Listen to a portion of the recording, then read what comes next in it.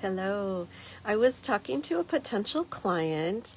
They're really interested in a service I offer called the Funding Roadmap. And this is a service where I help you design your fundraising strategy. And they asked me, we really need money now, so we should probably do it now, but we don't have financial projections yet. Should we wait to work with you to do our funding roadmap wait until we have our financial projections? And that's a really good question. It's interesting because the last person I worked with on a funding roadmap, she did not have financial projections, but she had an idea that the business that she is working on starting up will become rather profitable over the next few years and will increase in value quite a bit, and she'll probably be able to have a pretty profitable exit at some point.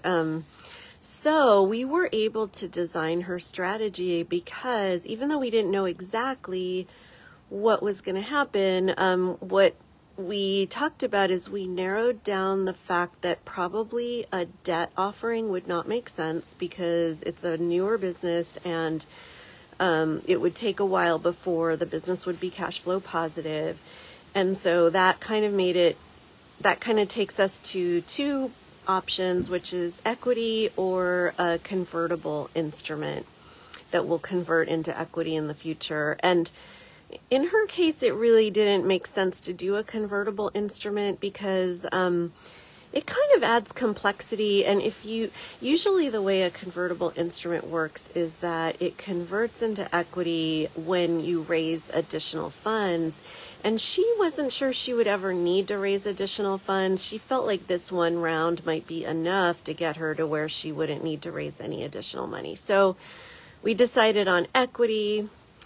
And we decided on a target dividend based on the idea that she knew the business would become fairly profitable. So we didn't have to get into all the details on the financial projections and what the margins would be. But for a business that is going to have smaller margins, is going to maybe be operating at a loss for a few years and maybe, isn't going to explode in terms of the profitability, which is pretty common.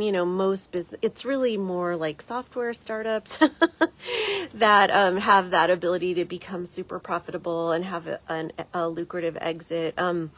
So for most businesses, there's probably going to be a relatively small profit margin. Maybe it's going to be, 10%, 20%, 15%, something like that.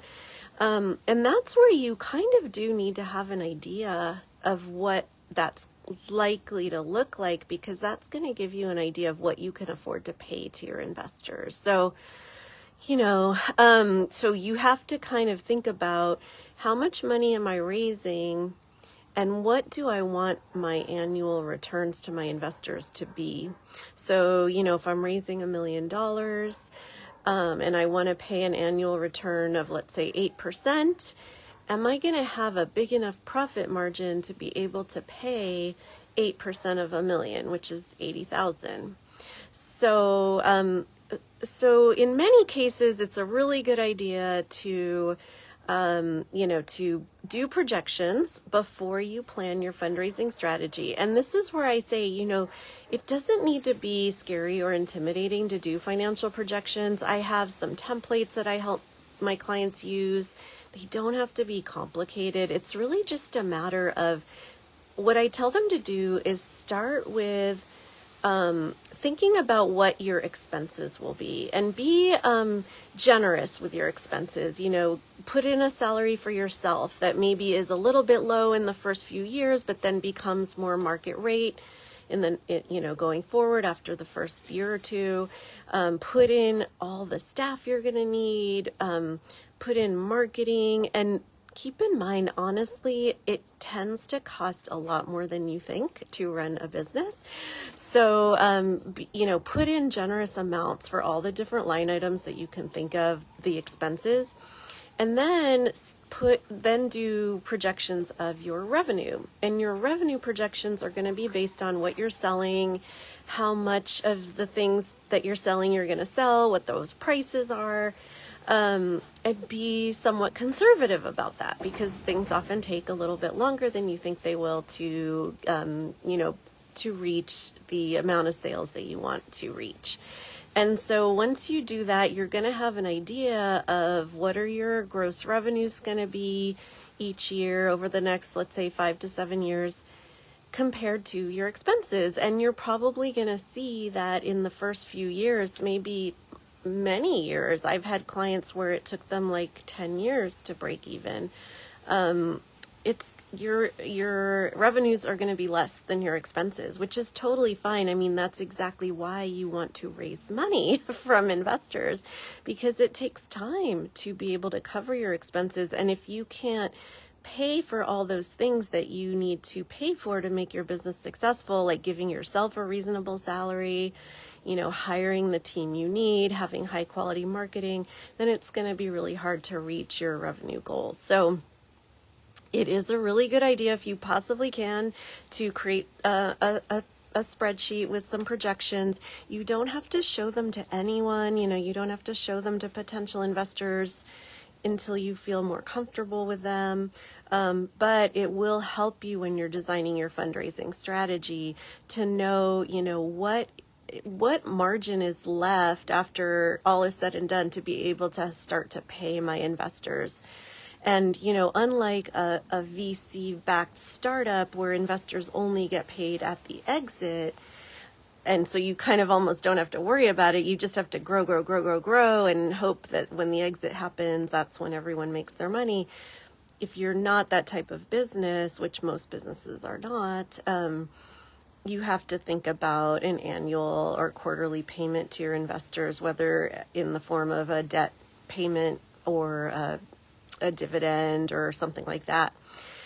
And it's okay if nothing gets paid for the first few years. That's totally normal. But you want to plan as to how that is eventually going to happen, and then make sure that you will have enough money to give your investors a reasonable return. And what is a reasonable return? That really varies. I've had clients offer returns that are as low as like 2% a year, 2% meaning 2% of what the investor put in. These are highly mission-driven businesses where the investor is happy to make 2%, even though they could right now make more than that putting their money in a bank CD. But that's okay, because the investors are really passionate about the mission.